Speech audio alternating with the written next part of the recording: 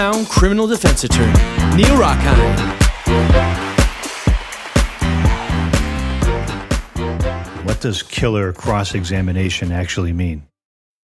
Look, there are so many different styles of cross-examination. There's so many different ways that lawyers go about attempting to cross-examine witnesses. Some like to stand on top of the desk, well, not literally, but sort of figuratively, and stand on top of the desk and want to yell and scream and throw pens. And I even knew some guys back in the day that would keep a pocket protector and a little bag of highlighters and pens, and they would throw them across the room as at witnesses who would would be testifying. Every time they were upset or disappointed with an answer, they would take another pen or another object on their desk and they would throw it across the desk and throw it across the table, and it was almost comical because it was so ineffective. Then there are another group of lawyers that would do these types of cross-examinations that were the opposite of killer cross-examinations. They were almost appeasing cross-examinations. They were like Neville Chamberlain and appeasement to an enemy, and believing that all you had to do was just get up there and be the nice guy and just essentially repeat what the witnesses testified to on direct. And I can recall lawyers back when I was a prosecutor, and even some lawyers who ended up in the same cases as me on the defense side, where I represented one person and they represented another. And these lawyers would get up there and they would do these cross-examinations that were anything but. No leading questions, no probing questions, no insight, no strategy. What they would literally do is almost repeat word for word, question for question, fact for fact, what the prosecutor had established with the witness on direct examination. It was like having two prosecutors in the courtroom. It was terrible. Absolutely terrible. In fact, there were times when we've had co-defendants where we sat down, we had 2, 3, 4, 5, 6 defendants in the case, and we're looking, and I or one of my contemporaries who I trusted, we would look and we would say, if these lawyers have to go first, because if we go first and establish some important information, we challenge the credibility, we undermine the believability, we attack the state's case, we begin to kill the state's case, that these lawyers will get up there and undo it. So where did killer cross-examination come from? And I'm going to tell you a story about how it all began. I'm going to take you back to my very first trial as a young prosecutor. So I want you to imagine, here I am, a young prosecutor. I had a very nice, well-fit pinstripe suit and a white shirt and a cool blue tie. And I worked for this prosecutor's office who was known for a very tough no plea bargaining stance. We didn't plea bargain any cases. In fact, when very few cases, in fact, when one of the higher-ups had a big meeting, administrators had a meeting with all of us lawyers in a meeting room, one of them said, later in my career, we want you to use discretion in deciding how to handle cases.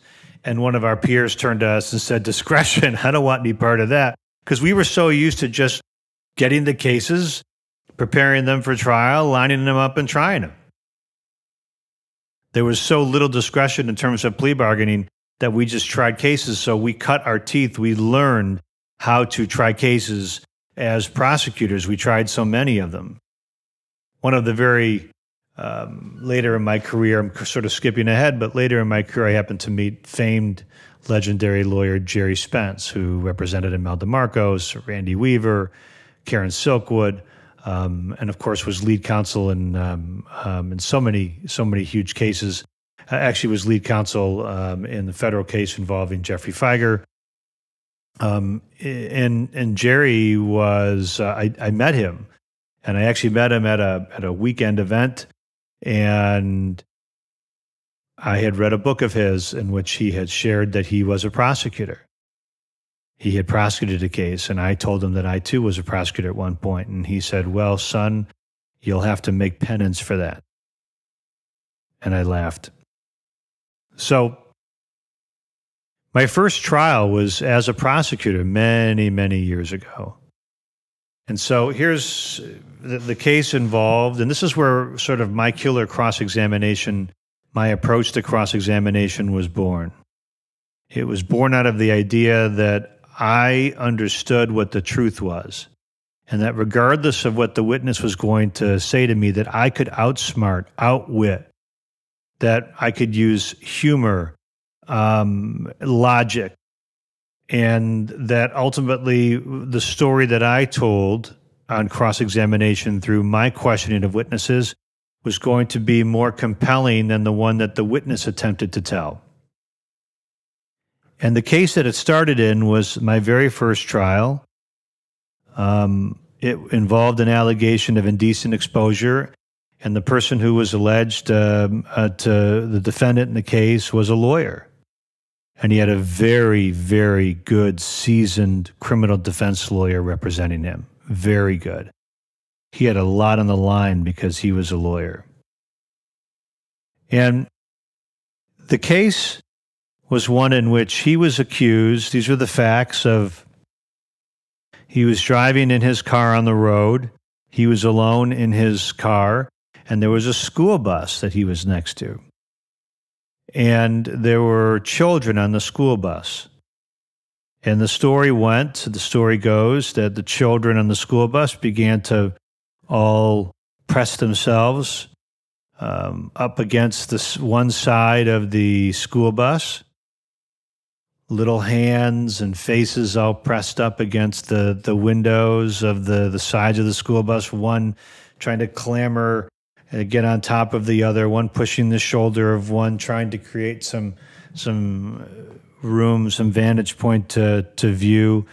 And the bus driver began to wonder why they were all on one side of the school bus. Of course, the bus driver is yelling, "Go sit down, what are you guys doing?" And the kids are giggling and they're pointing. And then the bus driver looks in her mirror and she can see this man who's exposed himself. And so then she tries to slow the bus down to let the man go forward and pass. And as she slows down, the car slows down. And then she tried to speed up to get the kids away from the observation of this of the man in the car. And as I recall the testimony, the car sped up, and so there was this, as she tried to slow down, car slowed down. As she tried to speed up, the car sped up. And the kids were giggling, and then the woman, the driver, actually ended up claiming to see the man exposing himself and actually jerking himself off, masturbating. That's what she said she saw. And of course, she calls the police, and the police end up pulling the man over. And they interview some of the students on the bus, but the parents don't want the students to be involved, which of course were some of the best witnesses we could have had. And at the time, this was my first case now, and I was advised that we were not going to call any of the students. So we didn't have all of those emotional, sympathetic young kids who could come to court and testify to what they saw. So we had the bus driver. And when the police officer pulled the man over, he had found out that he was a lawyer and he had a story. Now, at some point later, I'll talk to you about the wisdom or lack thereof of people who encounter the police actually giving full detailed statements to the police. But despite his lawyer training, in which you would think he would know better, he chose to actually give a story to the police. And the story that he gave to the police at the time, as I recall it, was that he was applying some ointment to a rash. And I remember the case because I was sick. I was like Jordan game sick type sick. I was For those of you who've seen The Last Dance, you know that he had food poisoning and had to play through it. And I showed up at court with throat lozenges and Chloraseptic, ibuprofen.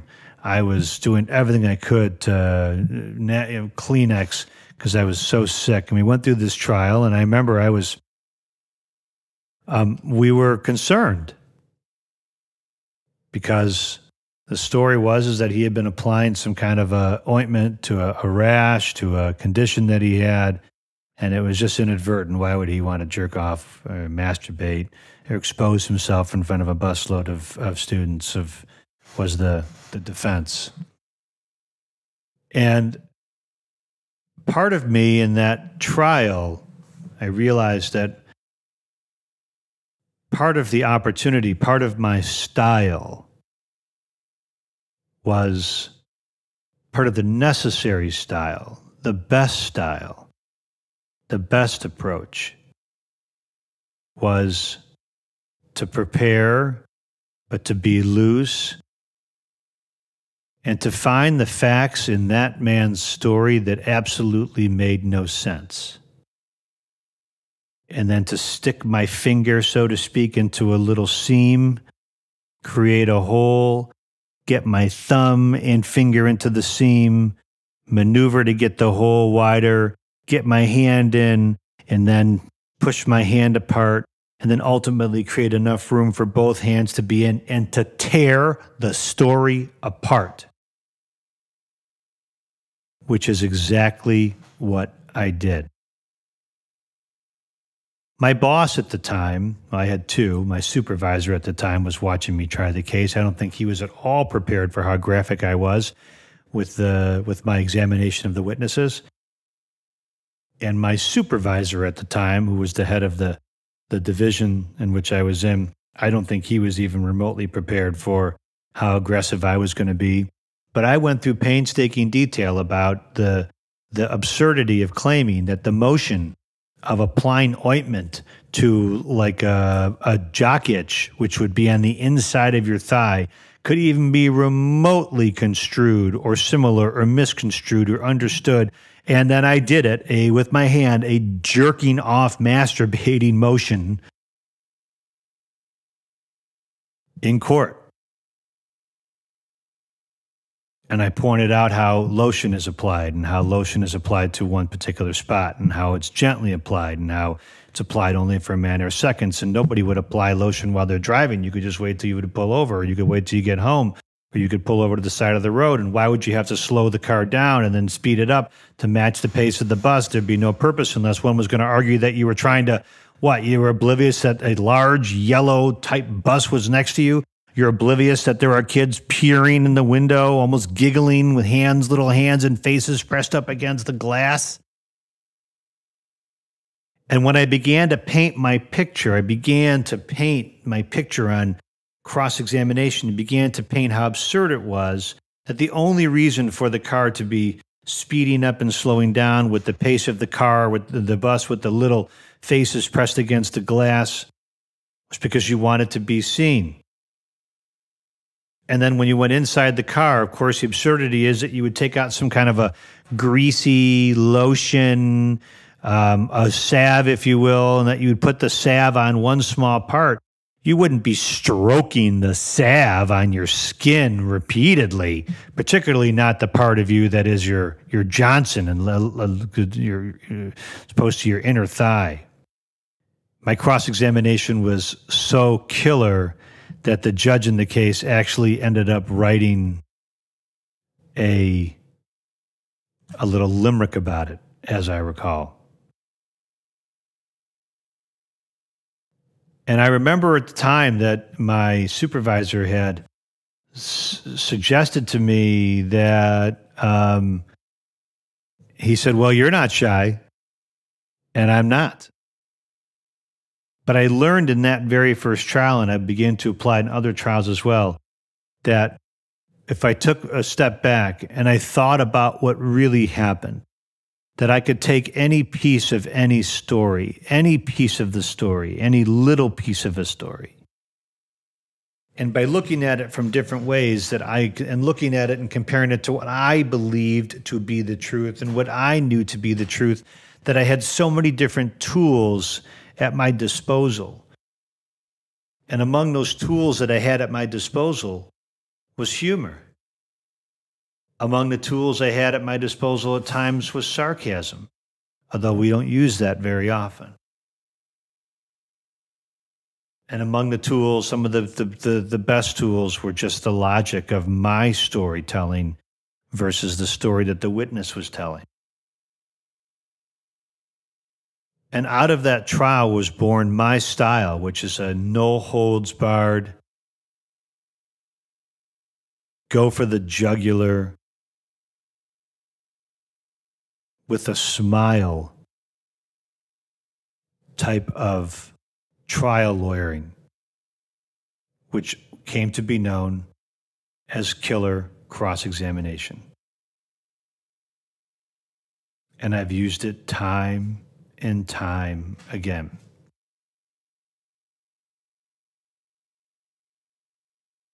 So how do you develop your own style? How do you develop a style that's your own? You can certainly attempt to copy mine. You can borrow pieces of mine. You can attempt to learn from me and some of the tricks. But one of the first things is you have to be true to your own personality. I learned that in that case, that once the arguments were flowing and the witnesses were testifying and the cross-examination was underway, that I had to be true to myself. And I was. There's no doctor that's giving advice to a patient to apply a salve to the man's Johnson in a way that would even look at all like masturbation. No doctor would advise a patient to pull his or her penis out while driving, and then to manipulate the cap of a salve and then to put it onto your Johnson and then to stroke while driving. It was absurd. At the time that we began to try the case, we were concerned because he was a lawyer and he had credibility and it appeared like, they had produced some kind of prescription. But as I began to think about it and I began to put myself or attempt to put myself in those positions, I would think to myself, no doctor's doing that. No driver's doing that. And certainly not doing that, trying to match the pace of a bus. And so the killer cross-examination in that case, out of that case, my approach to cross-examination was born. Through the coughs and the cough drops and the spraying my throat with chloroseptic and the constant blowing of my nose, I told you I was going to keep it real. The fact that at times I was sweating because I think I had a bit of a fever, and at times I was chilly because I was cold. My adrenaline was flowing. But once I was in the moment, I was in the fucking moment. I was there. And the jury convicted. And when the jury heard that that was my first trial, they were stunned. Now, I've had good trials and bad trials. I've had good examinations and bad examinations. I've had good cross-examinations. I've had effective cross-examinations. And I've had some that were less than effective, maybe strident, if not effective.